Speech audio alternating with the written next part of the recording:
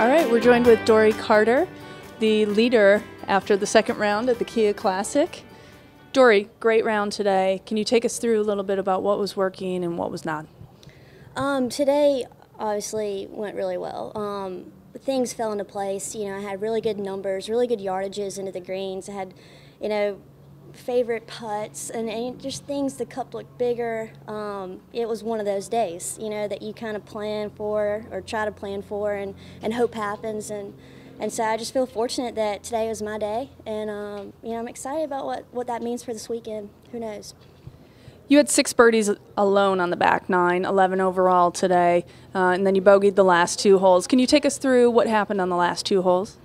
I mean, honestly, 17, actually 18 is a pretty tough hole. I mean, that's probably one of the hardest holes to me out here, and nerves kind of got to me a little bit. I saw the scoreboard on 17, and kind of put myself in a bad position, but I didn't ruin it for me, and it was still a great day. I was still smiling out there, and I have nothing to regret and things like that. So unfortunately, it was the last 2, but who knows? I mean, what do I have to complain about? It was an awesome day. So yeah, great round. You're in a great position heading in tomorrow.